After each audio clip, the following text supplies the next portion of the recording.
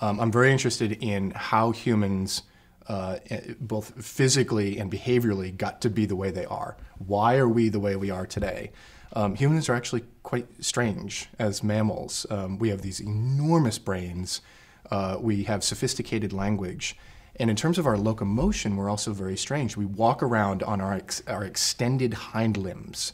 And it's a weird way to move. You don't see any other mammal habitually or every day walking around on its hind legs. And so that's what got me really curious about locomotion in early human ancestors.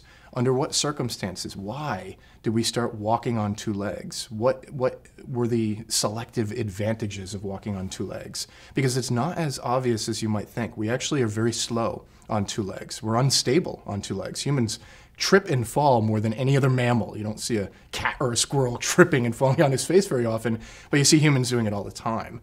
And so I became quite interested in the origins and evolution of upright walking.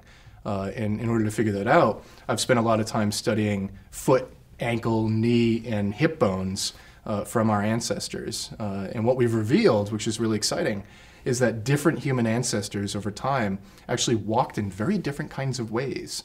Humans today exhibit all sorts of variation in walking, but in the past, our ancestors had an even wider range of variation, and there were different species that were walking in these different kind of ways. There were all these experiments going on early in human evolution. You and I don't walk exactly the same way, but for the most part, humans are characterized by having this extended leg and extended hip gait where we take long strides. We have an arched foot that can put a spring in our step, especially when we're running. And so there are certain anatomies that you can see that are directly correlated with a modern human kind of gait. And that's the anatomies that are consistent with a human gait first appear, we think, in early members of our genus Homo.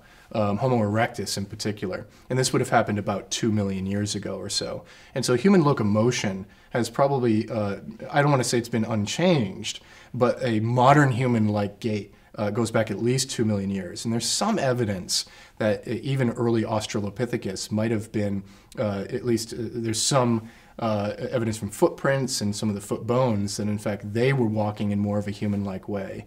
But some of these other early human ancestors were still living in the trees and still spending time in the trees. And so if you're living in these dual ecologies, these dual habitats of being in the trees and being on the ground, you have to compromise your anatomy. There has to be some sort of sacrifice of bipedalism if you're going to still have the anatomies that are adaptive for tree dwelling. And so one of the reasons we think different human ancestors were walking in these different ways is they were using their environments in different manners as well. Climbing trees, climbing different kinds of trees, either for safety or for food.